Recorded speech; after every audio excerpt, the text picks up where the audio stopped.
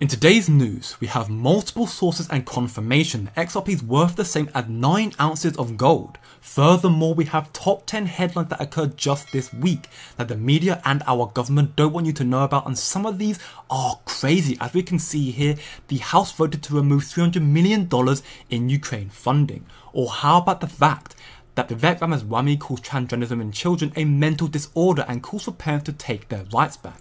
Or even crazier than that is that Hunter Biden received a $250,000 payment from Beijing, with Joe Biden's home address listed as a beneficiary.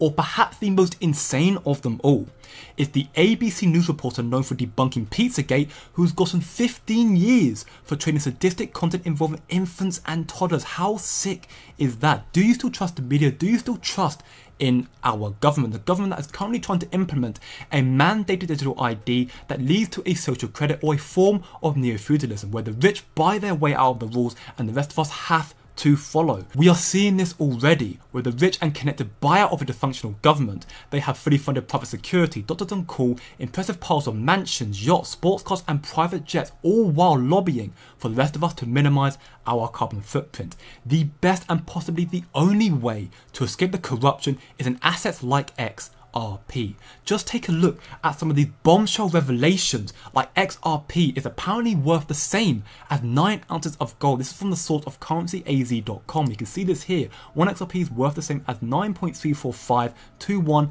ounces of gold. This is very, very big news. The Crypto Hog also uncovered this as well from the same website. But that is not all. We also have another confirmation here. It's another site showing the same price of XRP, but about $20,000. This is absolutely insane.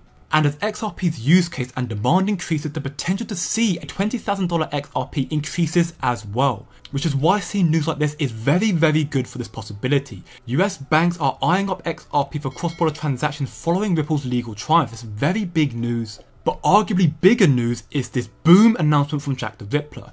SBI Remit, a money transfer service that utilizes Ripple's payment solution, has just partnered with a 99-year-old Japanese credit union to make international transfers cheaper and faster by using XRP. Thank you for watching, and until next time, Godspeed, good day and good night.